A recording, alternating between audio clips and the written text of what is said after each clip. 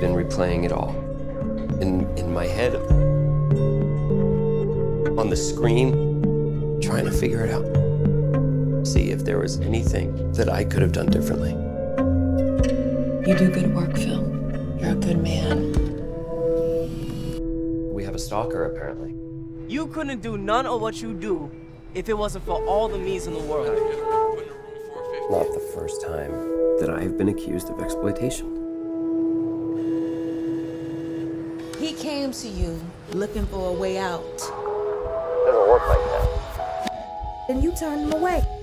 You are the king of manipulating situations to make yourself look like the good guy. Are you the one that's been filming me? Yeah, I've been watching you a good long while.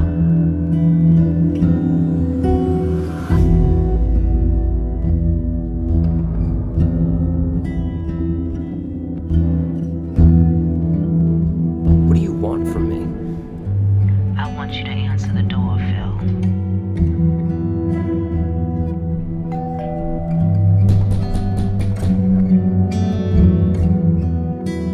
My name is Thomasina, and my website is MusicMoviesThoughts.com. I'm a fan of you both, to be honest.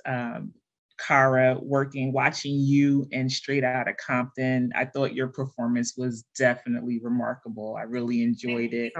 And Nile, I have watched you portray characters that died 2 times in as many months. Like, I watched D-Wiz pass away in Raising Canaan, and now we have The Subject, and you portray Malcolm. And this movie really deals with some heavy themes. We got murder, we have exploitation, racial and socioeconomic, inequality, just to name a few. What was it that most attracted you both to this project?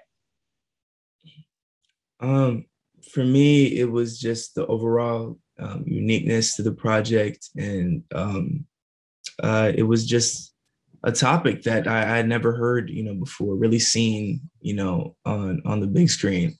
And at the time, I feel like we knew how important the film was, but just seeing the long-term effects and how it plays into everything that we see going on today.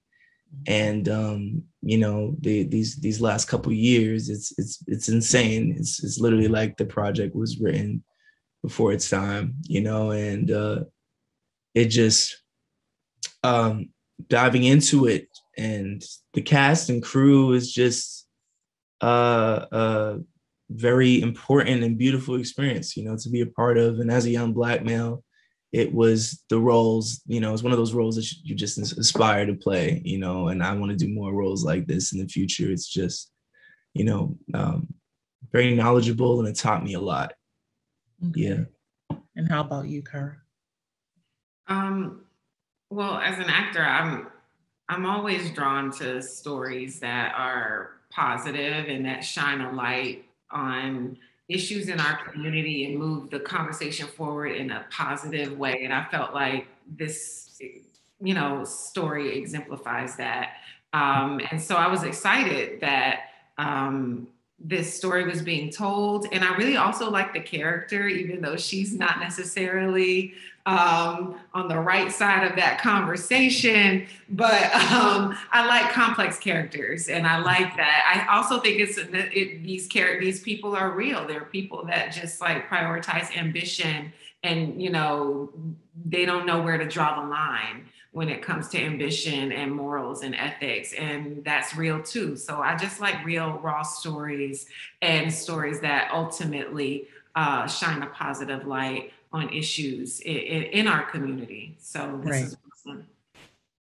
Awesome. Let's talk about your character though, because Marley, like you said, she kind of was on the wrong side of things, and there was high tension between your character and Annabelle Acosta's, I believe her name was Jess, in the film, and for good reason. How challenging is it to be in a scene where there's this type of cold energy between the two actresses, and then to release it? Like, how challenging is that when the scene is done?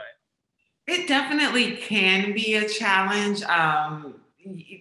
Anytime you have to tap into that cold or dark energy, or, you know, these unpleasant parts of humanity, it can take a toll on you. Luckily, this wasn't, you know, I didn't have to stay in that space long, so it wasn't draining. And if anything, I try to find the humanity in my characters. So I try to justify my character's actions by, she thinks she's doing a good thing, and whether or not she doesn't realize that it's not that good until later, it remains to be seen. But I try not to stay in that dark space too long. So I try to shake it off, because it can wear on you as an actor.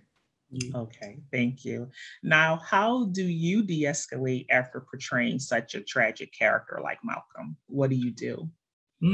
I just try to kind of remember who I am, and remember, you know, that this is a responsibility that I have, you know, to present roles like this. You know, I you know, I feel like the realness of it, and seeing how it taps into everyday life, and getting feedback from people on how they can relate to Malcolm, or even some of the roles that I played in the past. It just kind of, you know, it gives you that nod, like, okay, you know, this is, you know, you love doing this, you know, that you love doing it. Like I'm so passionate about it, you know, but it also just gives you the tap, like, listen, this is worth it. You know, your voice is getting heard, and you're, you know, to know that you can change someone's mind and aspire them, you know, to make a change and make a difference, or to go after their dreams.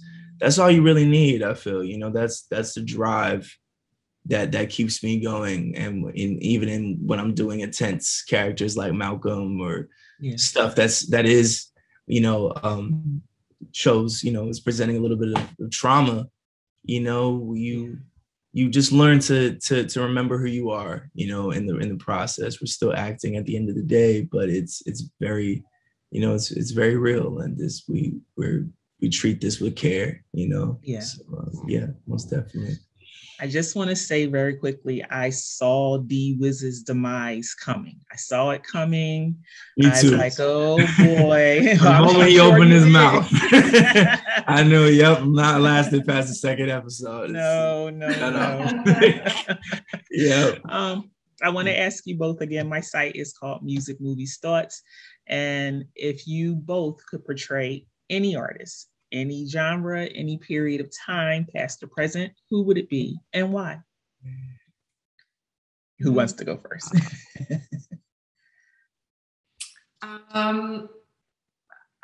There's so many roles I want to play. I would love to be Cleopatra. I got to be Cleopatra in a Shakespeare play in grad school. I would love to revisit that. She's fierce and crazy. And I would love to be Lena Horne one day. She's like our first Black movie star. And I think that's a role that I would love to dive into. I know so many people want to play Lena, but that would be, I would love to throw my hat in the ring for her. Okay. And you, Nile? That would be, oh man, there's a long list, you know. Artist wise, I feel like coming up, like I remember, like after auditioning for like Motown and stuff, I thought it would be Michael Jackson, probably like Michael Jackson. That'd be really fun to play, because I dance and I sing as well. But but it would also be really fun to maybe play like an activist of some sort. Like, you know, I know there's already a Malcolm X movie, but something like that, you know, or, you know, even another musician, like Ray Charles or Stevie Wonder. Like I play a little bit of piano, something that would really, you know, a challenging role of any sort. It could be anything, to be completely honest. But yeah, those are a couple off the top of my head.